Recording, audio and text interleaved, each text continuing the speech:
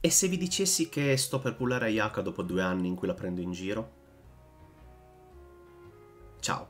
Mi sono deciso, 2 anni e mezzo in cui ho sfottuto questo personaggio per tutti i motivi possibili, tranne chiaramente il DPS perché è molto forte, questo l'abbiamo sempre ovviamente riconosciuto, l'ho sempre riconosciuto, però in un periodo in cui mi sto un pochettino stufando di utilizzare bene o male sempre le stesse situazioni, sempre gli stessi team, nonostante abbia diversi personaggi, ma non ho più quello stimolo in questo momento di cambiare e modificare cose che comunque già conosco per arrivare bene o male agli stessi risultati, ho deciso di prendere un personaggio che mi è sempre stato stretto, perché non mi piace il sistema di controllo, non mi piace il modo in cui gestisce le animazioni, il modo in cui è animato proprio il personaggio, nonostante abbiano un po' limato il problema nel tempo. E in generale non mi sono mai trovato molto bene con le sue meccaniche, provandola nel trial, provandola nell'eventino, insomma provandola in giro, provandola da un account diverso. Quindi ho avuto modo di giocarla un pochino, ma purtroppo non mi è mai entrata dentro come personaggio, non mi è mai piaciuto molto. Fermo restando che lei di per sé, proprio l'estetica, tutto è proprio fuori dalle mie corde, e anche caratterialmente per il tipo di personaggio che è nella storia purtroppo non ha mai colpito il segno.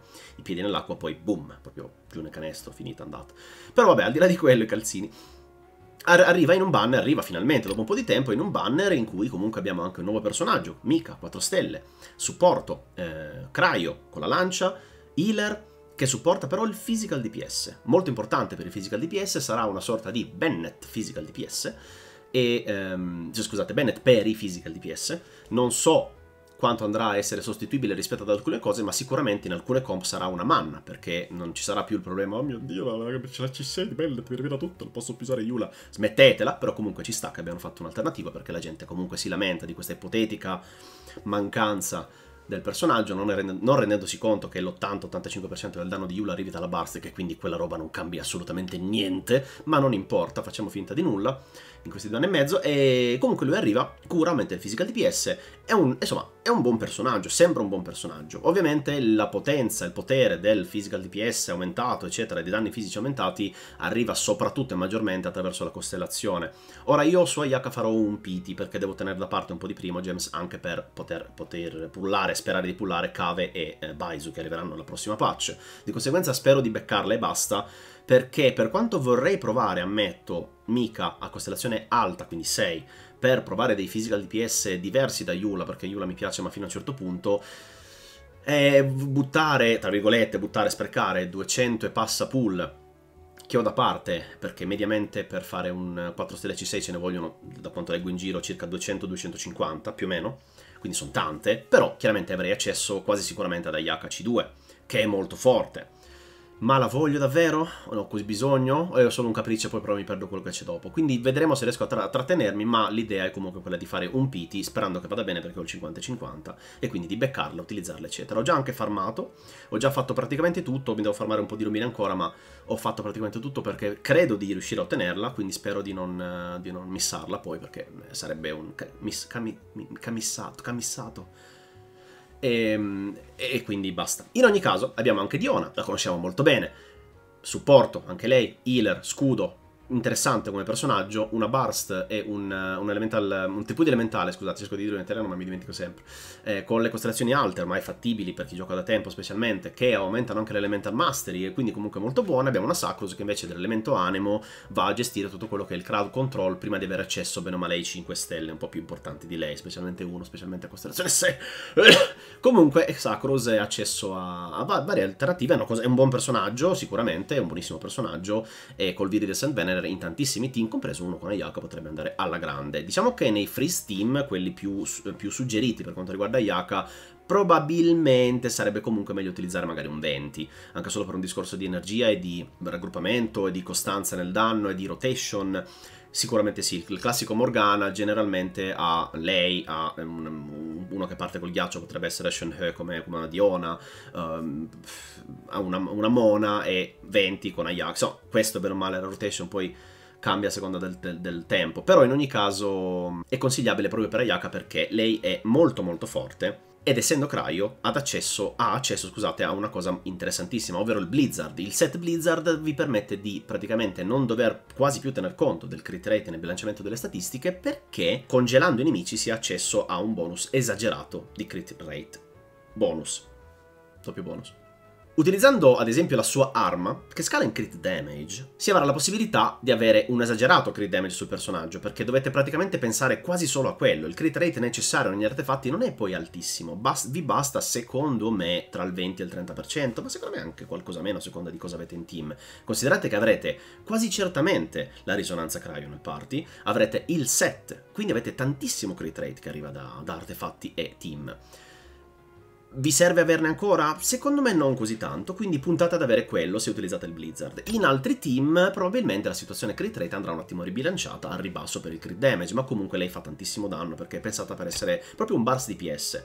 Quindi interessante. Sarà molto difficile secondo me, almeno per me, scusate, il gestire meglio, capire meglio il posizionamento, perché è un personaggio comunque un po' più complesso per la meccanica che ha lei nel personaggio di doversi pucciare in giro e fare, quindi il posizionamento sarà importantissimo nel momento della battaglia, perché dovete fare tutti i debuff e poi entrare con lei ed essere sicuri di andare a picchiare il nemico giusto, o comunque di andare a distruggere quello che state pensando, perché altrimenti perdete una rotation intera e rigenerare tutte quelle particelle per fargliela rifare comunque ci va un attimo. Se siete in una questione di Abyss dove magari l'altro team ce la fa più o meno così, è probabile che abbiate bisogno di ricominciare la stanza, perché avete le burst attive e tutto. Quindi gestitela bene in questo modo, ma vabbè, in ogni caso è molto molto buono come personaggio. Ripeto, a me non piace lei, ma sicuramente a livello di danni è uno tra i più forti. Abbiamo però anche l'altra arma che è dedicata a Shen-He, che è secondo me è un pochino più legata al personaggio, nel senso che su di lei è molto molto forte, ha la possibilità di scalare tutto quell'attacco da off-field eccetera, è interessantissima, è una buona alternativa anche per altri personaggi in DPS, ma secondo me su di lei è proprio il boom. Quindi se volete, se in questo banner andrete verso Shen-He perché Ayaka ce l'avete già, o perché vi interessa di più lei, perché è un buffer, chissà cosa arriverà poi nel cryo eccetera eccetera, ed è lei sicuramente molto buona come alternativa, come buffer, scusate, potreste puntare comunque al banner armi se avete abbastanza risorse da parte, perché anche dovesse andarvi male, prendete la Mi-Splitter. Cioè, la squarcianebbia è molto molto forte, fortissima come arma. Secondo me è una delle più forti, soprattutto tra le spade, una delle più forti, veramente una buonissima arma. Chiaramente, ripeto, scala in damage, quindi va ribilanciato il rate, cosa che non è un problema per Ayaka, ma per altri sì, ovviamente. Quindi ci sta. Per quanto riguarda invece il personaggio di Shen-He, dal motto cinese, si usa tantissimo in Cina, non Shen-He per nessuno, è proprio un bel personaggio. A livello di design è molto bello, scusate, la battuta è molto bello. È un supporto cryo dedicato allo sviluppo, al potenziamento di quell'elemento specifico, non fa molto altro. O meglio, sì, i suoi bonus vanno ad aumentare un pochino anche altre cose, perché il potenziamento delle skill o delle burst arriva indipendentemente dall'elemento, ma è tutto migliorato se è cryo, quindi tendenzialmente conviene farla in un team di infusione cryo o in un team di burst cryo, dove i colpi sono meno possibile, ma comunque funziona. Lei a costellazione alta poi diventa un demonio, perché l'infusione praticamente è infinita per tutta la durata, cioè il bonus è infinito per la durata della skill, quindi è terribile, ma a costellazione 6 è costellazione 6, quindi sì, campa cavallo, quindi va bene così. Detto questo, ragazzi, è molto buona anche per l'applicazione dell'elemento in sé.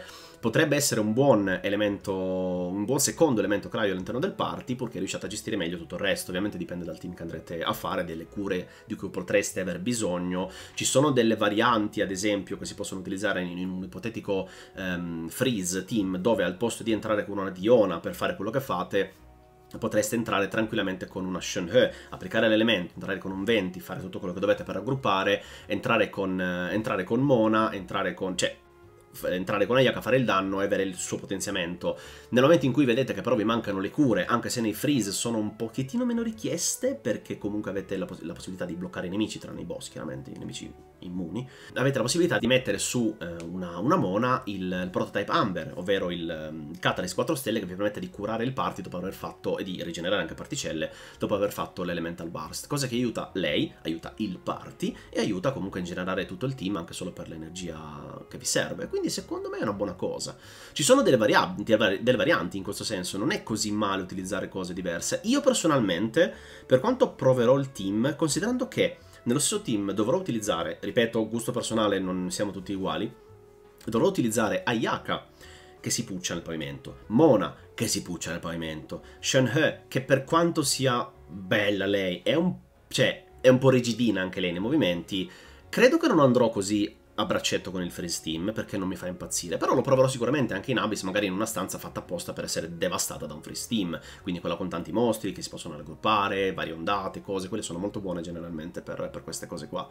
Altrimenti la proverò nei classici team dove si va a generare il melt, la proverò in qualcosa con il dendro, perché sono molto curioso di vedere come funziona con il dendro, con il fuoco applicato e il possibile melt a botto, e sono curioso di vederla anche infusa Pyro, per vedere cosa fa, anche se poi a C0 non penso che farà chissà cosa, però in ogni caso, tra caso e robe varie, voglio vedere cosa riusciamo a fare. Quindi, boh, vediamo, se mi prende bene proverò a fare qualche contenuto a riguardo, quindi voi restate sintonizzati, mi raccomando, lasciate un like, mi raccomando a questo video, generate Discord, è sempre tutto in descrizione, iscrivetevi se ancora non l'avete fatto, i contenuti di Genshin comunque restano sul canale, ragazzi, nonostante abbia un attimino calmato la situazione, però sappiate che il gioco mi interessa ancora, cioè non sono andato via, quindi va bene.